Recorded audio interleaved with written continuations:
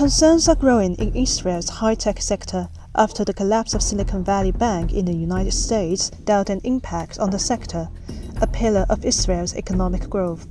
According to an Israel Innovation Authority report, Israel's high-tech sector accounted for over half of the country's total exports in 2021.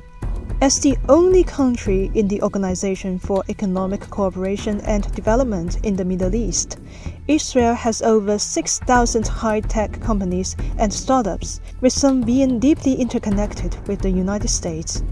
You could look at some of the Twitter posts of the people involved in those companies, and it's horrible. They had absolutely no idea if this was the end of the company. One day they think they have tens of millions of dollars in the bank, and the next day they have nothing as far as they know because the bank collapsed. They don't know if they still have a company because if they can't pay the next paycheck. I think that's the sentiment of what we saw when we saw that Silicon Valley Bank was in huge problems and that there was a liquidity run.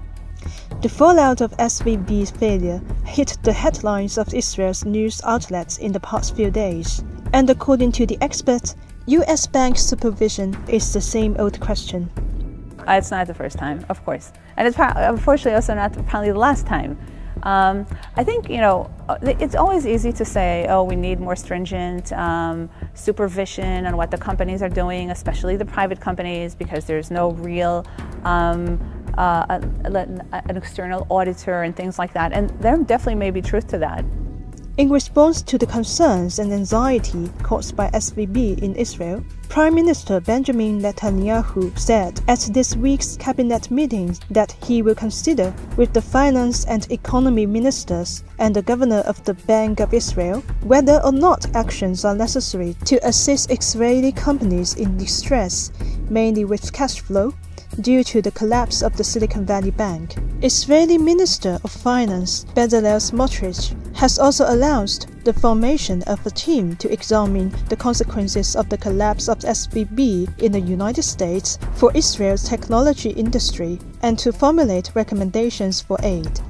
This event in the US with SVB Bank made people think, maybe not everything is rosy abroad. To sum it up, I think that all in all, the Bank of Israel has a long tradition of allowing banks to take substantially less risk and being less leveraged than the U.S. banking system.